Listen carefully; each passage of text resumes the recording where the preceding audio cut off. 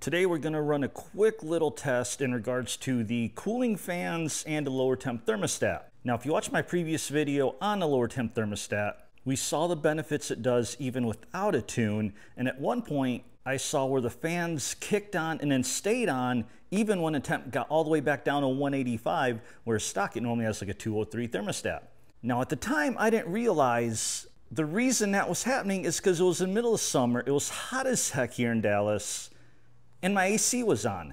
And duh, there's more than just a radiator up here to cool down. There's also the AC condenser, and when you got your AC on, well, it needs to push air through the condenser to get that heat exchanged.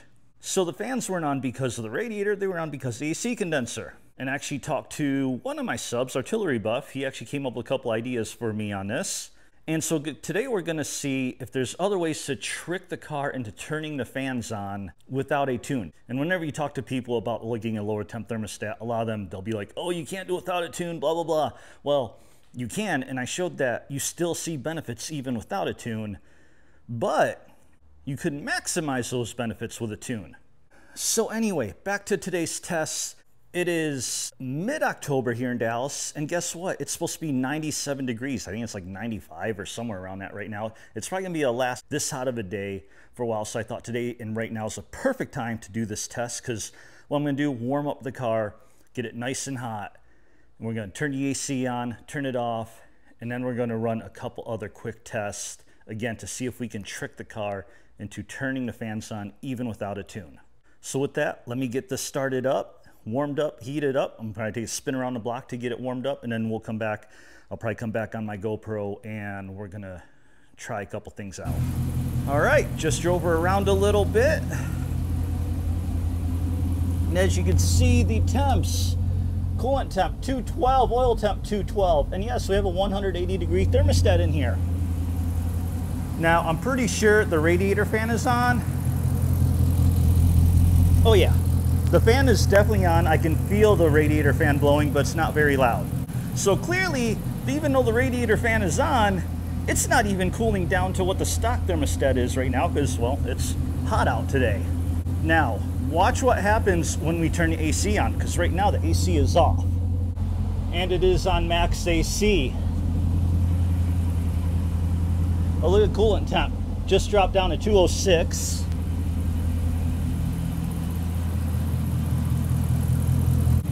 And I don't quite hear the AC fans on yet. I don't know if they're different fans. I need to look into the build, see what they have different fans. So I do know there's like a low speed and high speed, because when I tested out the thermostat originally, the fan was loud. Like it was loud when I came back from my commute from work. So that told me like all the fans were on at the highest speed they can go at. And right now they're not on, so I'm not hearing it yet.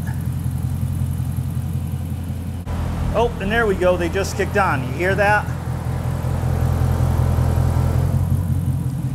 And it kicked off pretty dang quick. So I don't know what the setting is. Looks like the coolant just dropped down to 203.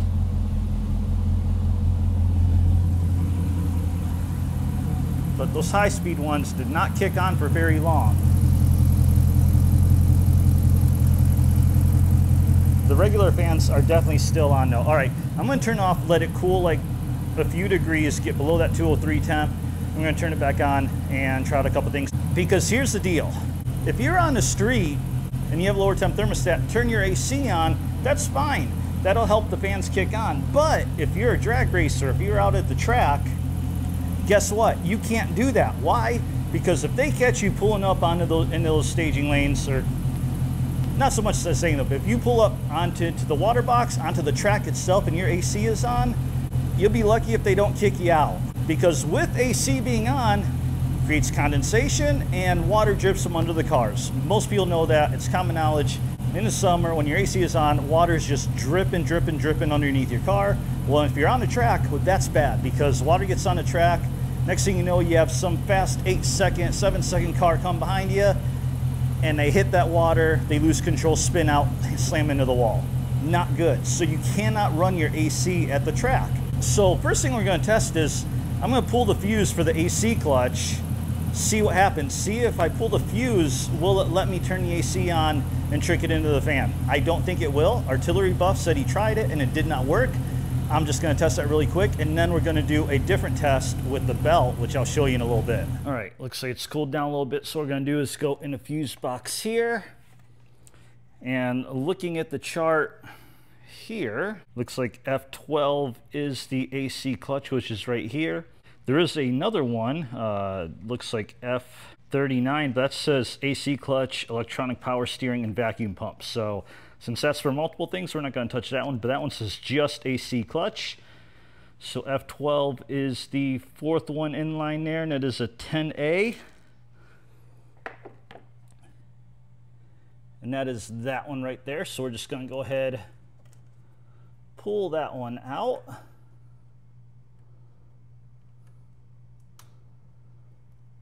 And try not to lose it. Just going to stick it in here for now.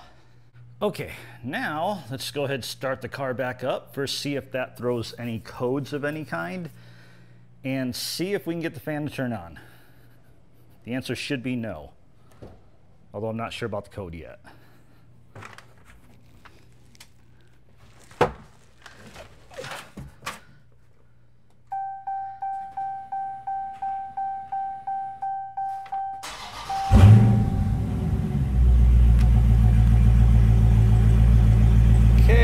Coolant temp 185. No codes I can see yet, but we haven't even turned on the AC. And the fan is not currently on.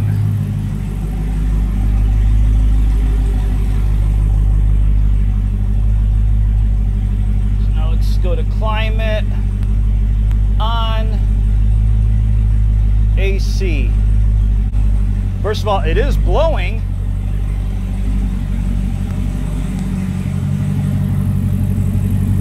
The fan is not on. Nope, no fan. Yeah, it's blowing air, but it's not cold. So the AC clutch is definitely not engaged. Coolant temp 197. No codes, no lights. But also no fan. So clearly that doesn't work, which we already knew. Wow, fan hasn't even kicked on yet, and the coolant temp is now at 208. 213 coolant temp, 215. Oh, there we go. The fans are now on. They finally turned on at 250. Why is it not turning on until 215? And there it goes, starts dropping. It's at 213. Let's turn climate off now. 212.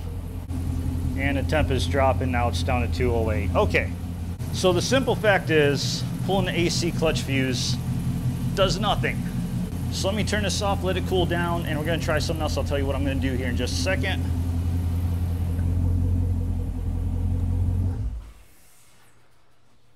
All right, first going to throw my fan on there to help cool it down quicker so we can get to the next part of the test. So next thing, what am I going to do? Well, I'll tell you what we're going to do. We are going to put the AC clutch fuse back in. We're just going to bypass the compressor. So this is a new serpentine belt. I got the part number online from people that have had the 6.4, but they had an older one where maybe the AC compressor fried or something, and instead of replacing it, they just bypassed it. So this should be the correct length for the accessories minus the AC compressor. So we're going to swap belts really quick. And I also got this nifty tool here to help with that, which that is a separate video, and also thanks to Mac Built again on Instagram. He's the one that talked about that in one of his old videos or reels, and that's how I know about it. Anyway, doing a separate video on that too. So we're going to swap this belt in, see what happens when we just completely bypass the AC. Will that trick the fans to turn on if the AC is on? I don't know, because can it detect if the AC is actually spinning or not? That's what we're going to find out. So it just squeezes in there, and take a look at this, just like that. And the belt comes off.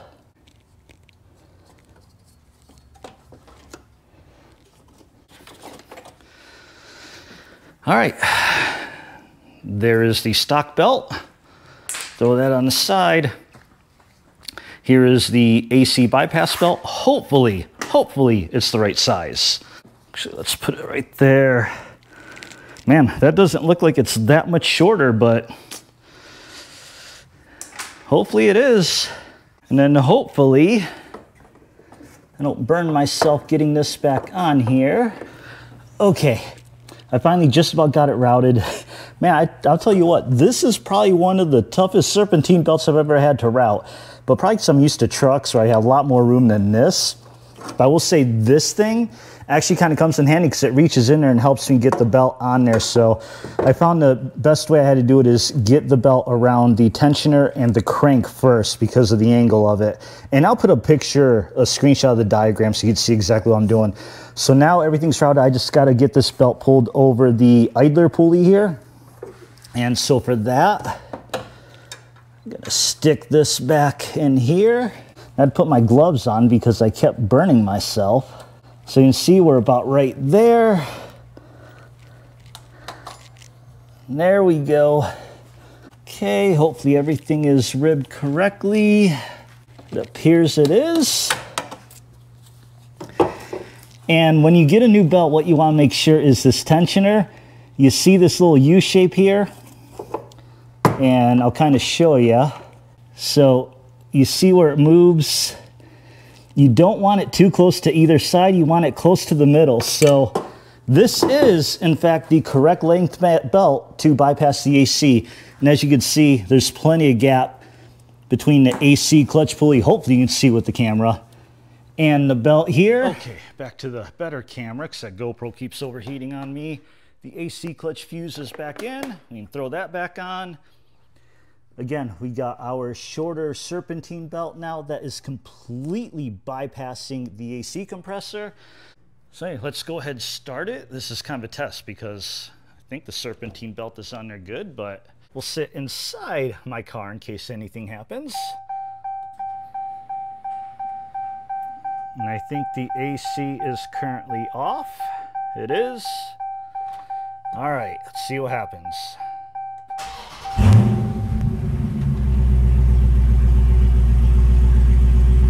Sounds good. As you can see, coolant temp has dropped down to 172. Make sure my belt looks good.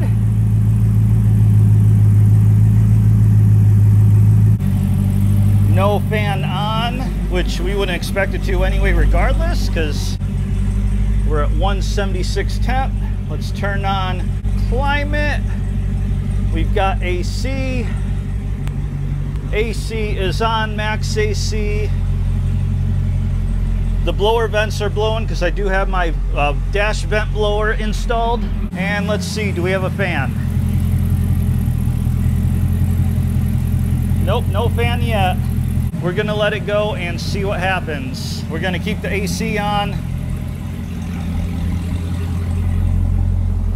By the way, no codes are popping up, which I'm concerned about because we have the AC on. And obviously the compressor has electrical going to it, power going to it, so fuse is in, the clutch will be engaged, but because there's no belt, it's not going to be spinning. So far doesn't seem like the car can tell. Let's just sit here. AC blowing, not cold again, just same as when we pull the fuse because compressor's not actually spinning. 199, 201 coolant temp. Coolant temp's going back up quick. 203 coolant temp.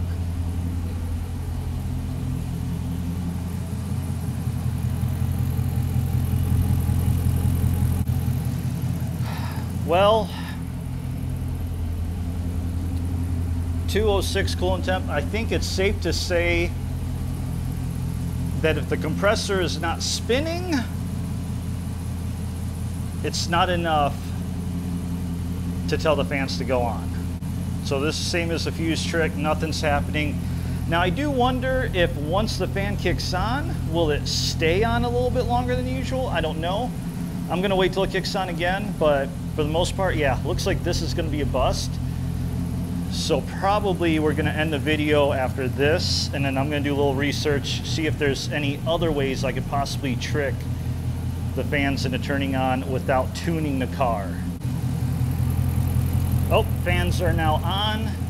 I'm guessing the coolant temp will probably say 215. Yep. So again, fan, same as before. They don't turn on until 215 degrees.